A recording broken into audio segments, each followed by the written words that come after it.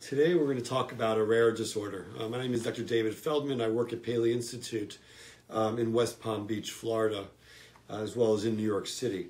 However, today a rare disorder called congenital pseudarthrosis of the tibia. What that means is a child is born with either the leg bent or already broken, and oftentimes associated with other diseases. It can be associated with neurofibromatosis 1 most commonly.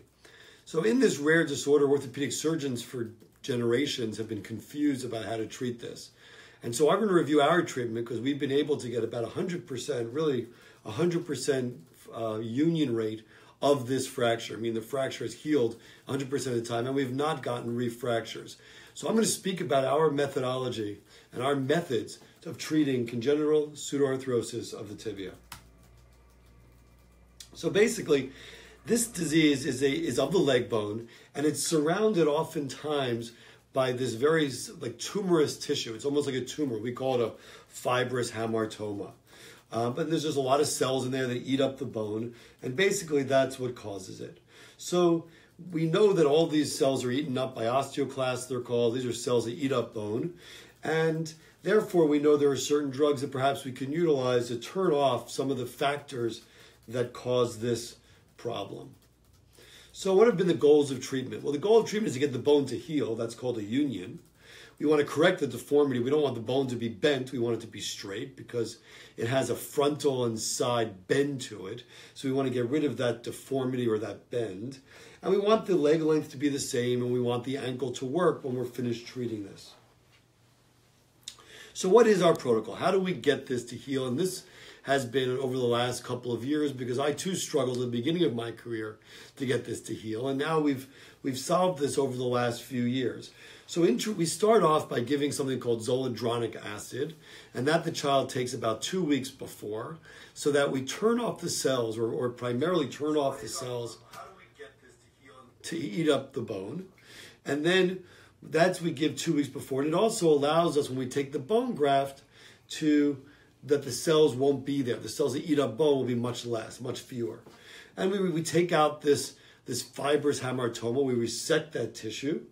We then impale the bones together and make sure the bones align quite nicely. We then put a growing rod, or a rod that will grow with the child inside the bone. We then use a large amount of bone graft from the pelvis of the child, and sometimes from both pelvises. And this is actually, I'll talk about this later, but we take more bone graft than anybody probably in the world can take, even from a 2-year-old. And that is actually, most people think they can take bone graft, but we take up to 15 to 20 cc's in a 2-year-old, which is really unheard of. We then take a graft of also soft tissue from that area, and we put this all together, and we join the bones together, the fibula and the tibial bone, and this is called a synostosis. We then either use a plate. These days we use a plate with no frame on the outside to hold the bone while we're doing this, and then we give the medication again 3 months later. And that protocol that you see in front of you, that is the protocol for the treatment of congenital pseudarthrosis.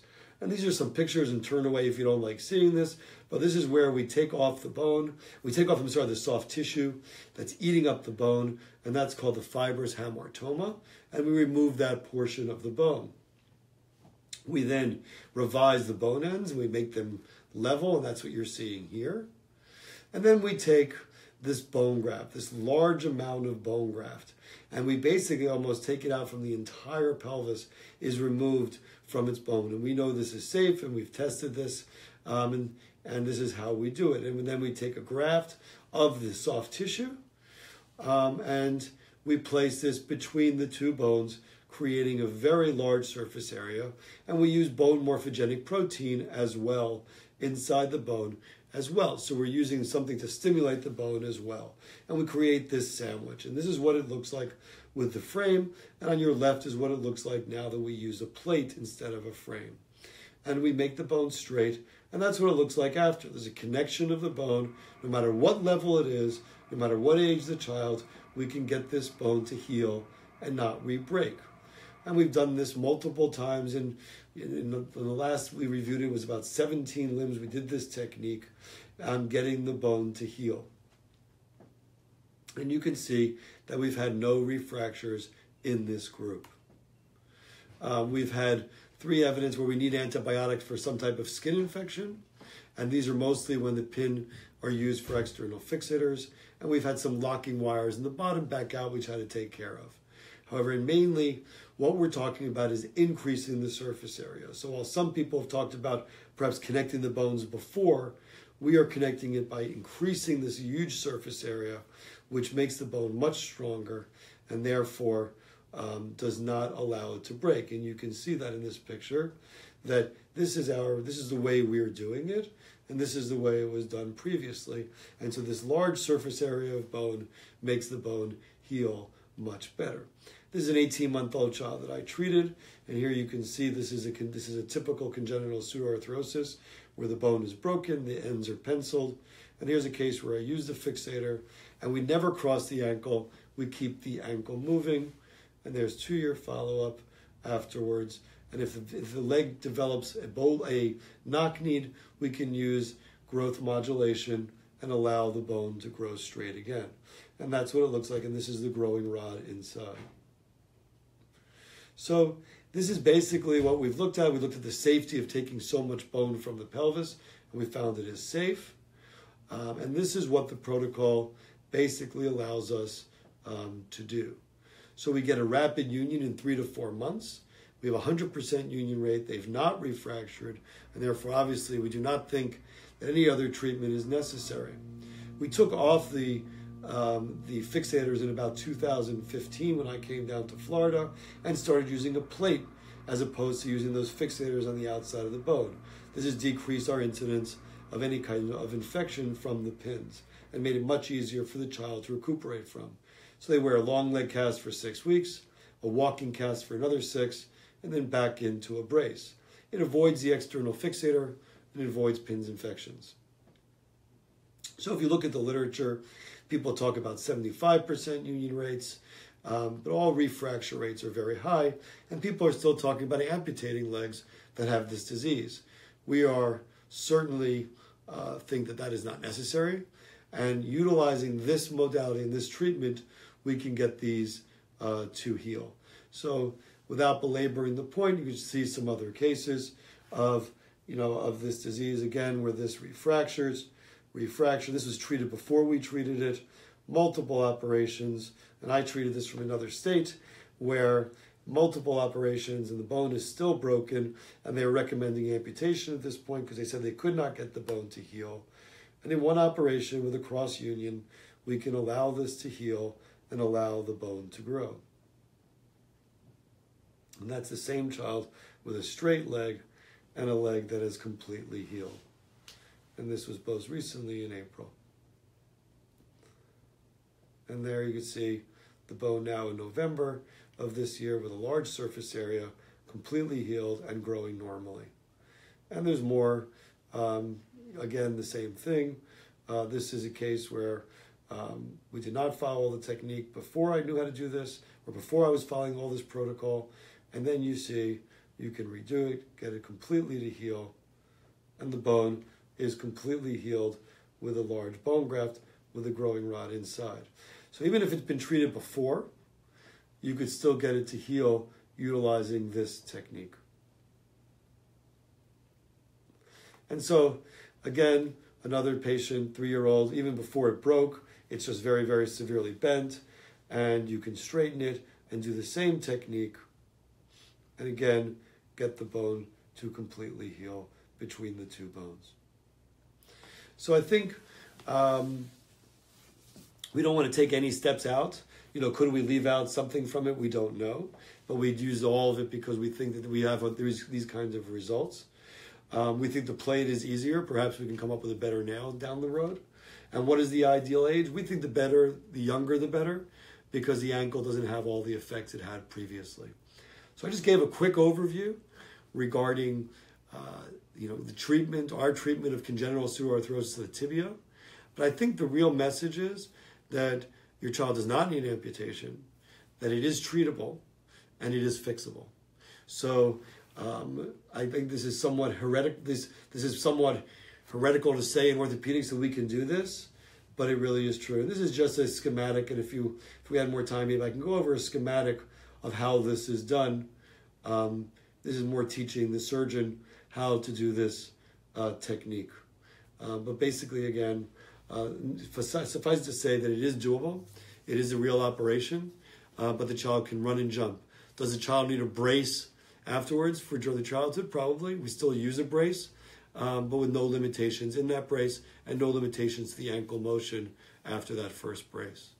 So I'm happy to take any questions regarding CPT if people have them out there in the on Facebook Live. And that's basically my little synopsis of congenital pseudarthrosis of the tibia in 2018. Yeah, so we have a couple of comments, a couple of questions, similar to what you were just talking about. First, Victor Alayan asks, is it totally necessary that we use the zoledronic acid? Yeah, so that's interesting. So again, I sort of brought that up as a question. Do we need all the steps in the cross union? So I think the Zometa or the zoledronic acid is key. I think that actually, we can discuss some other ones like BMP, which is not always available in other countries. Bone morphogenic protein is a very expensive drug. It costs about $10,000. So that's one we can talk about. Perhaps we can, if you take enough bone graft, we can get out of. But the Zometa, the zoledronic acid, actually treats the disease. The disease turns on osteoclasts, turns on cells that eat up the bone. We need to turn off those cells both in the bone graft and around the site of the fracture. So I think that one is really a crucial component to the treatment. Do we need it the second time? Maybe that's something we'll take down the road. But the first time, for sure, at least try, 2 weeks before is the best, but definitely a day before, 2 days before is an absolute must for the treatment of this disease. Great. Suzanne Moen asks, what is the minimum age for the operation? So someone asked what the minimum age of the operation is. Sometimes we worry about the anesthesia. I mean, there's some thoughts perhaps we should wait a little older for anesthesia. So I think certainly, above 12 months, the child's just too small. I would think 18 months is a really ideal age. 18 to 3 years of age would be the ideal age to treat this. The problem in waiting too long is the ankle. The ankle becomes quite deformed if you do it too late. However, if you do it too early, just the risk of anesthesia more than anything else, you could do it very early, and we certainly do it at 12 to 18 months of age at times. Barat Latifaj asks, do you recommend a child to play sports as he or she gets older? The answer is, can we play sports with this disease? Certainly. They usually play with their brace on initially. We have kids playing soccer and playing everything. They use a short leg brace until they reach maturity. And after maturity, which is puberty usually, they stop wearing the brace altogether. So we don't stop the brace. We probably could, but we don't because of the incidents. We've had no refractures and we want to keep it that way. But the kids can play in normal sports and normal activities. Donna Killow asks, how do you deal with feet that are different sizes and ankle deformities that sometimes accompany pseudoarthrosis? So these are great questions. So 2 parts of that question. One is the size of the foot. That you can't do anything about. That may be, again, due to growth factors involved in the disease itself. So you may have to get 2 sets of shoes. The ankle deformity, the ankle problems in CPT is a problem not of CPT, but truly of the treatment. So I think the younger you do it, the less we have that. However, if they already have that, for instance, in the young girl I showed, she was from Arkansas, who had, I think, 9 operations before I treated her. So yes, she had an ankle problem. So I released the ankle, and usually it gets stuck up, not down. Usually not in point, but it gets actually stuck the other way. And so I release it at the same time, and I do the best we can to treat that. But we certainly don't fuse it, and we certainly don't put rods across it. That would be a very bad thing. So we treat the secondary problems of the ankle. In terms of the foot size, I think the sooner you treat it, that may be less of an issue, but it may always be an issue in general. And that you have to treat with two separate size shoes sometimes. Okay. Barrett had a follow-up question. My son had surgery with Dr. Paley last year in August. He is doing very well, as we were set to see him 2 weeks to remove screws and possibly fix a bowing issue. How common is bowing after this type of surgery? Right. So it's not bowing usually. Usually what the deformity is, I don't know your son per se, but I think that what they get is a valgus. Like I mentioned that before, they get knock-kneed. And so oftentimes that's from the growth of the leg. And that's actually called a Cosen's phenomenon, which occurs when you have a broken leg at a young age. And basically we use a growth modulation. If you saw in a couple of these pictures, perhaps I can go back and show you, there was one leg that grows crooked, and you can see this, I don't know if you can see what I'm doing, but this right here is a growth modulation plate that will cause the leg to grow from crooked to straight. So usually that's the issue. Now, if the children are older and they develop bowing, you can treat that, but bowing in the leg itself is not an issue, but the leg becoming knock-kneed is often an issue, and that usually can require what's called a growth modification or a hemiepiphysiodesis, and that you treat. So some of the issues you do have to deal with still. You've got to change the rod out as the child grows as well, but the problem of the bowing of the leg itself would be highly, highly unusual. Great, and then Victor Leon has another question.